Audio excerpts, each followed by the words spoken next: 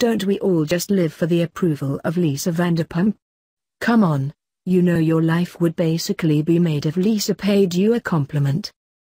So we imagine that out of everyone in her social circle, Stassi Schroeder was hoping Lisa most of all would give 2 thumbs up to her boyfriend, Bo Clark, who fans finally got to meet in the Vanderpump Rules Season 7 premiere.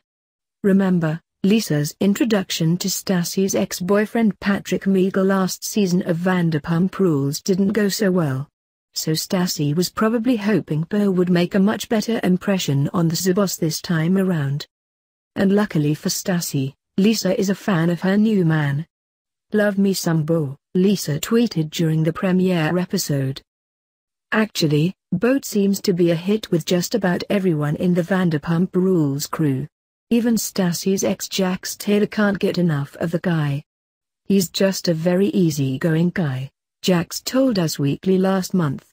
"He's basically the polar opposite of Stassi, which I think that's what she needs." It's kind of an opposites attract situation there. As for another buzzy topic in the Vanderpump Rules Season 7 premiere, James Kennedy's controversial freestyle rap, well, Lisa had some thoughts on that as well.